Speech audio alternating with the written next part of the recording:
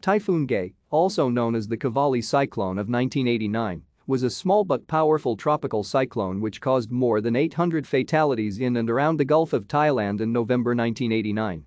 The worst typhoon to affect the Malay Peninsula in 35 years, Gay originated from a monsoon trough over the Gulf of Thailand in early November. Owing to favorable atmospheric conditions, the storm rapidly intensified, attaining winds over 120 km per hour by 3 November. Later that day, Gay became the first typhoon since 1891 to make landfall in Thailand, striking Chumphon Province with winds of 185 km per hour. The small storm emerged into the Bay of Bengal and gradually reorganized over the following days as it approached southeastern India.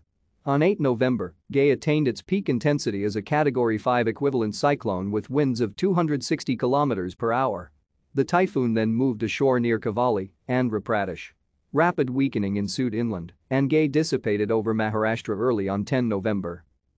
The typhoon's rapid development took hundreds of vessels by surprise, leading to 275 offshore fatalities.